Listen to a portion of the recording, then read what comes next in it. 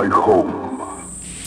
So I've done a full LED swap of this game. I still want to try to get a little bit more light on the playfield, get a couple of the lighting effects working a little bit better. So what I'm going to do actually is I'm going to install a light in the apron that shows light out here onto the flipper space, which looks really nice. So let me show you. It's really simple to do, and you can have a look at the before and after and see what you think. So with the game off, literally just lift the playfield out.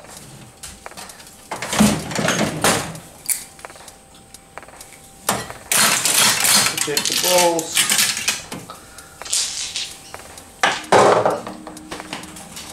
And then what we're going to do is we're going to remove the apron, which is simply done by just taking out these two screws. So you loosen these two.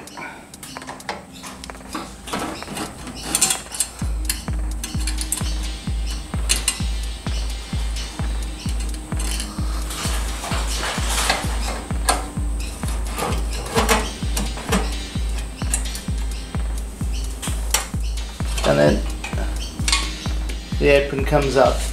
When it comes out, noting over here these little brackets, and when you install the apron back, you'll see that there's a little tongue here which needs to go underneath here on each side. When you just a little tip if you haven't done this before. So apron's out. That's really easy. So the best place to attach the LED strip is here, and then just run the cable round and under and attach it to the GI. I'm going to attach a blue LED strip along here. So I've got the LED strip, the blue LED strip. 1, 2, 3, 4, 5, 6 LED lights will be sufficient. And you're going to want to place this in here so it casts the light out. Now, but knowing where, you want to get it as far over to the left as you can to get the light coming through. To know where the best place is, you get your apron back, just slip it on, lining up where the holes are, on where the screws go back in, and then with a Sharpie literally just put a tiny little dot.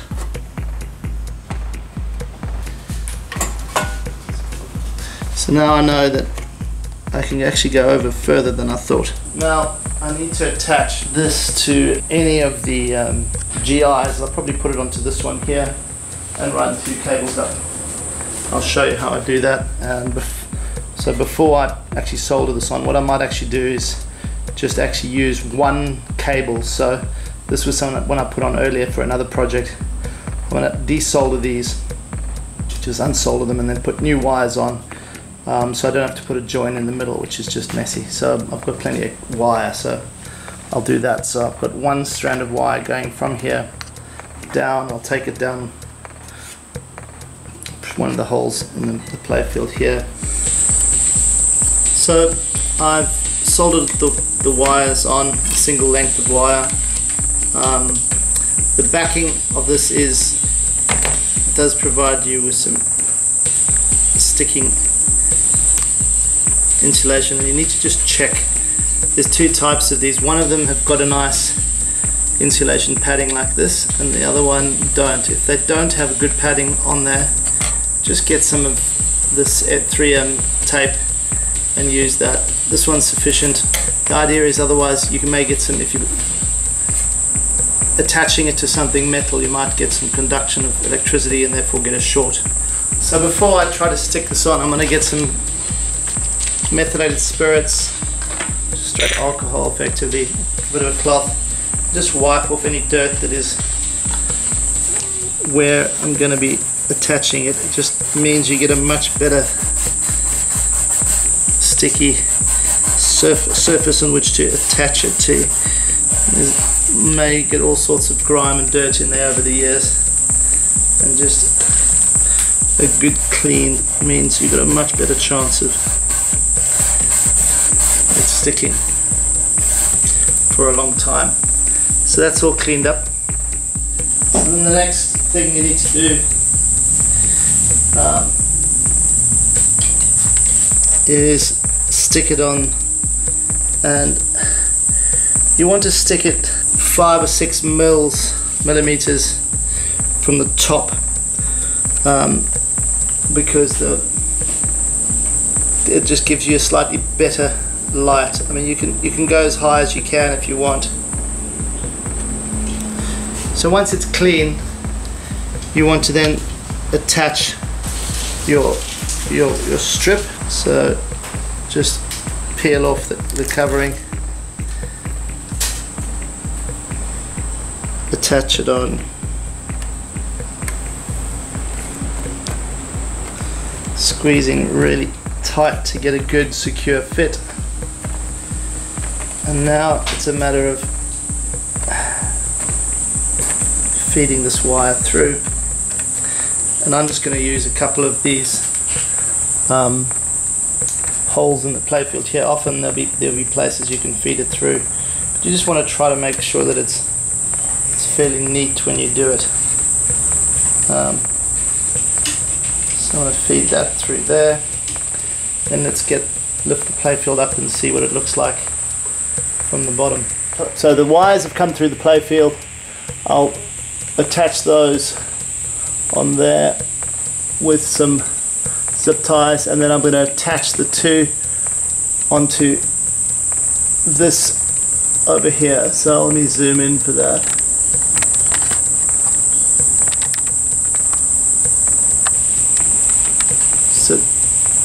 So that is the GI for the lower part of the playfield. I'm going to use this particular one just because there's a simple one that's the end of a line. There's only two wires coming off of it. More complex one would be the one next to it, where you can see there's multiple wires coming off of it. This one would be pretty easy. So I find when doing this kind of thing, it's always easier to remove the socket than try and do it in situ. So now that I've got the socket out, so I use this cool little tool which gives me an extra hand. Grip the light socket with my little handy tool, and then I'll just tin each of the wires quickly. Doesn't matter which wire it goes on in terms of the polarity of it for this particular instance for GI. So once we've tinned the wires, put a new blob of solder on here.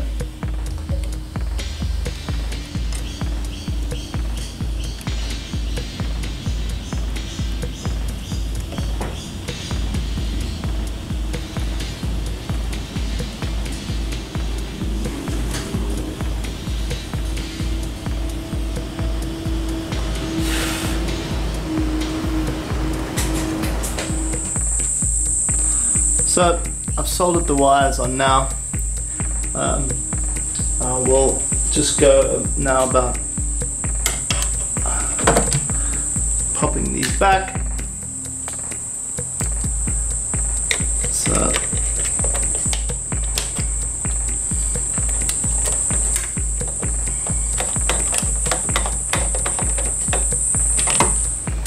screw that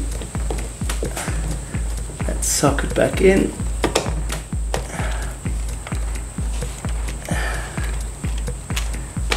Okay, now we'll just test whether that works. I'm turning on the machine, the GI should fire up, and that light should, you can see that light that casts all the way up onto the playfield. So that looks pretty good. So it's just a matter of putting back the apron, securing the wires with zip ties, and I'll let you know once we're done. So we're going to put the apron back on. So you'll see that these tongues on each side need to slide in. So it's just a matter of putting it down, lining it up, and sliding them underneath these little brackets. It's pretty easy to do. You can even see it on this side, and you can hear it and feel it. You should be able to lift it up from this without any of the screws in. And then the screws just go in the back here.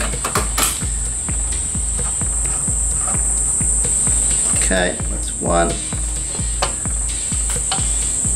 The second screw here.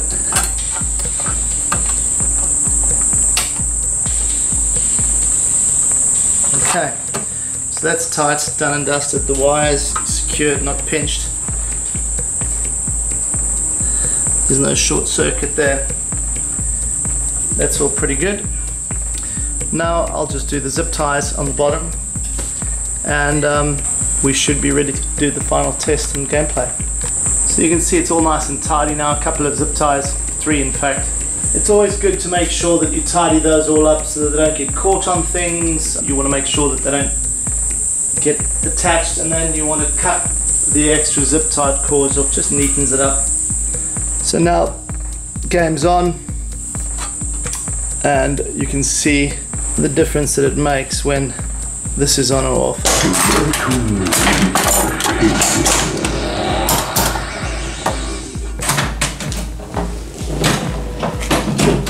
So you can see that's where the little LED strip is. So if you look really low down, the strip is fairly high, so you can't see it. And then even from the sides, it's not possible to see. But when you're looking at it from above, you get this fantastic glow, which if you put your lights, your GI lights, the same color as the lights you put in that on the apron, you get this fantastic fill. So with the lights completely off. And the camera's actually picking up more of a sort of a UV effect than is, I think, the reality. But there's plenty of light now to sit and play without the lights on. So I'm pretty happy about that. It's a pretty easy, cheap mod. All you need to do is make sure that you're using 6 volt and not 12 volt LED strips. But once you've got that installed, it's a quick, easy, cheap mod, and really does light your game up beautifully to allow you to play it at night. If you like this video, you can click on the little like button, put some comments in on if you've got any questions, and if you find these useful, you can always subscribe. Until next time.